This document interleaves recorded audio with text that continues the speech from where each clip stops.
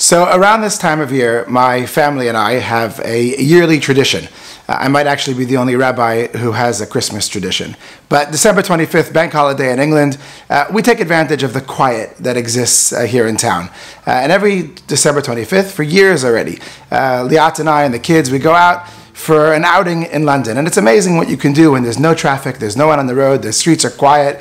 We've actually found that there are 2 legal parking spaces in Trafalgar Square right in front of the Canadian Embassy. A number of years ago, we actually discovered something amazing. We went to the Ministry of Defense and we were standing next to the Queen's Guards, amazing, impressive human beings. And they're in front of Buckingham Palace, but by the Ministry of Defense, you can actually get up and close and personal to them.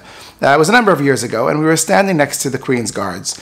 And as we approached them, our children, who were quite young at the time, looked up at them and they said, "Merry Christmas." Wish the guards a Merry Christmas. Now, one of the guards looked down at my son and he said, "Merry Christmas." Wished him a Merry Christmas back. And our children actually quite inquisitively said, "Hey, I thought you're not allowed to talk." And the guard said something funny. He said, "It's Christmas, we can do what we want." But what he didn't know was that gave a license for our children to ask 1,001 questions. How much does the sword weigh? How does the hat feel on your head? Does the fur bother you? Who gets to sit on the horse and who gets to stand on their feet all day? How do they decide these things? What training do you have? Questions about all kinds of things, really inquisitive, great questions. And the guard was amazingly happy to answer all of them. We had a fantastic, fantastic conversation. And what happened then was actually quite amazing. We spent probably 10, 15 minutes talking to this guard. And as we were walking away, he called the kids back and he said, "Children," and we turned back and his name was Francis. And they said, "Yes, yes, Francis." And Francis said something amazing and I'll never, ever forget his words. He said, "Children, thanks for noticing me. Thanks for noticing me."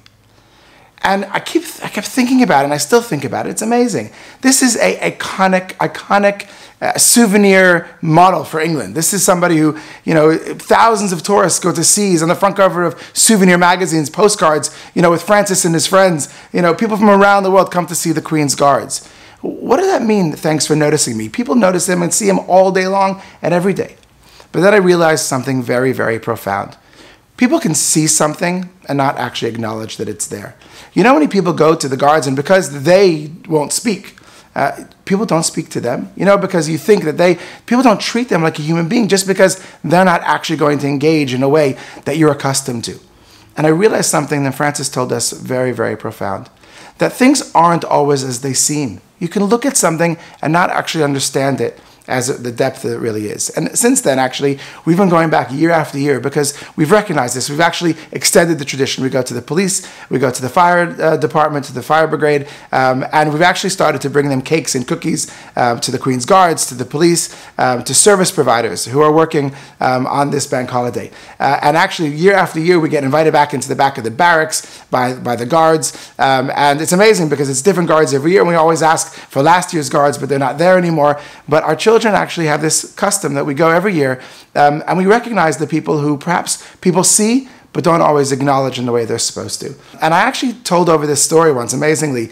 I was a guest speaker in Barclays Wealth for a Hanukkah party that they held. And I thought of telling this story, sharing this story about our children and Francis and, recognizing Francis who he was, even though they didn't think he would speak, and Francis saying, "Thanks for noticing me." And I told this story as an introduction to Hanukkah, actually. And afterwards, a gentleman came over to me and he said, that was amazing. He said, "I'm actually not Jewish, and I attended the Hanukkah party because I have an employee who works for me here in Barclays who's Jewish, and I was very curious about some of her Jewish customs. I have to tell you, when you started that speech, it was amazing." He says, "Because I used to be a Queen's Guard. I used to work in that division of the officers and the guards that you were visiting." And he said it was amazing. People used to come, tourists would come, and not acknowledge that we were even human beings. And he said amazingly, the whole families would set up a photo, children and grandparents around us, and pretend that we weren't even there. And as the dad would sort of go back, or the mom would take the camera and go back to take the shot, he said he would march away, and that was like their revenge. They couldn't say anything. He said, but to hear you relate to human beings like that was really very impactful for me. And the more I think about it, the more I realize that that's really the essence and the depth of what Hanukkah has to teach us. Things aren't always as they seem. A little bit of oil can burn what looks like it's going to burn for one day actually burns for 8. What looks like a small, weak, tiny number can actually destroy a mightier, much larger army than was attacking the Jewish people. When we look at things, we have to see the depth of them. And we as Jewish people have to recognize that things aren't always as they seem. And when we recognize that, thanks for noticing me, then we will be able to go taking this dark time of year and creating some light going further to have a wonderful year ahead. Happy Chanukah.